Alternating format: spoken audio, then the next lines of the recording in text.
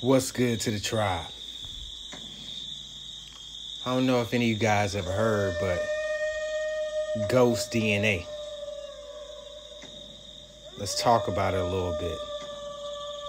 It says about 50,000 years ago, ancient humans in what is now West Africa apparently procreated with another group of ancient humans that scientists didn't know existed.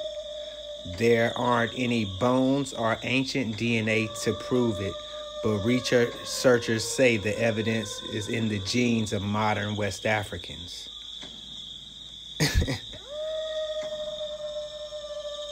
And I want you guys to read these articles I drop and really tell me what you guys get out of it.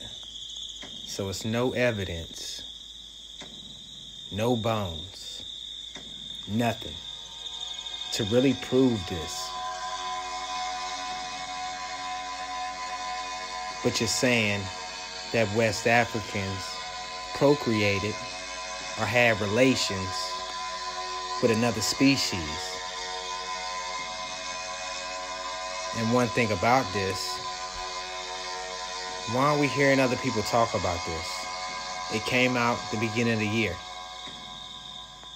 Ghost DNA.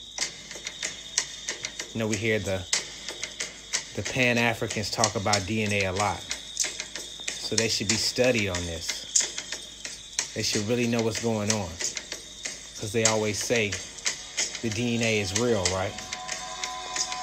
So I'm saying this, if the DNA is real, does that mean there's an older species out there than an African?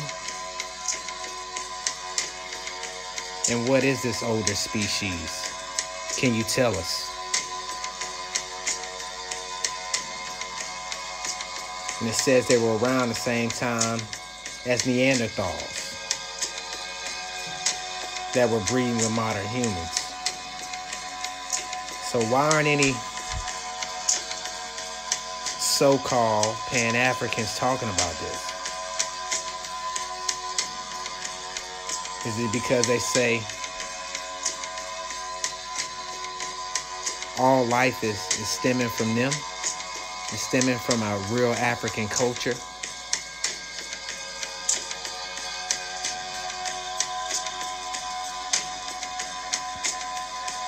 I'll ask this, right? When they promote DNA tests, do you think they promoted a lot in Africa, or do you think they promoted a lot here?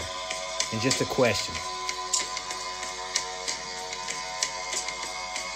Who are the main people they're trying to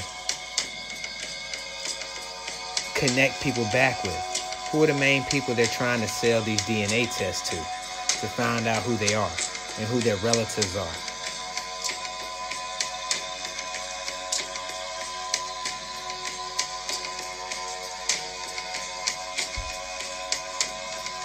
Just a question. But go through these articles. Make sure you read it. It says also, DNA found in the study comes from multiple groups. Within Africa, we don't know how many archaic groups may have been involved. And study doesn't tell us that, she says. It tells us that they were integration. But it could have been from more than one archaic population in theory. So I'm saying this again. Was there a different being than the African that popped up first? Or who was it? You tell us, Pan-Africans. Because I'm still trying to understand this right now. And none of you guys are explaining what's going on. If you even know this exists, but you speak on DNA so well.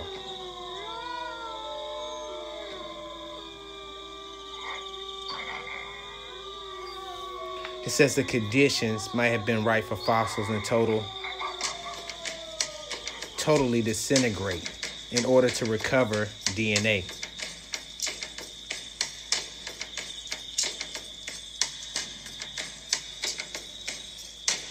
says 4 West African populations carry genes from what may be undiscovered archaic hominids.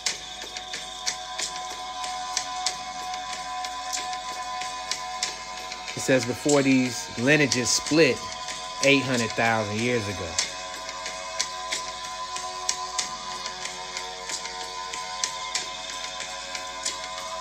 But one thing what I'm going to do, I'm going to drop the links in the description box. Make sure you guys check it out.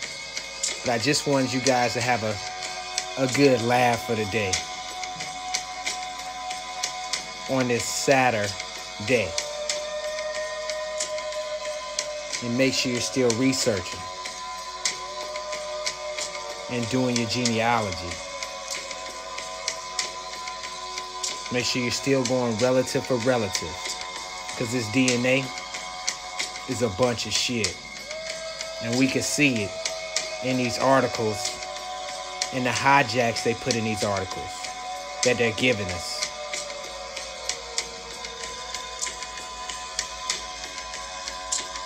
But I want you guys to be able to catch the hijacks and be able to put it in the actual comments and tell me what you're getting out of this. But I love you guys. And like I say, links will be in the description tab. You already know what time it is. Wanaghi, aka Ghost. You want to support the channel? It's in the description tab. Feathers up, tribe up, wise up, rise up. And for all you American Indians, originals, aboriginals, or whatever you want to call yourself, this is what I tell you. You are not the father.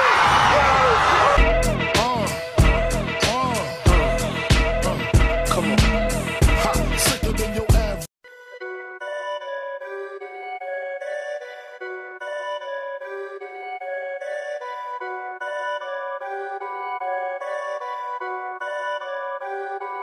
Perfect.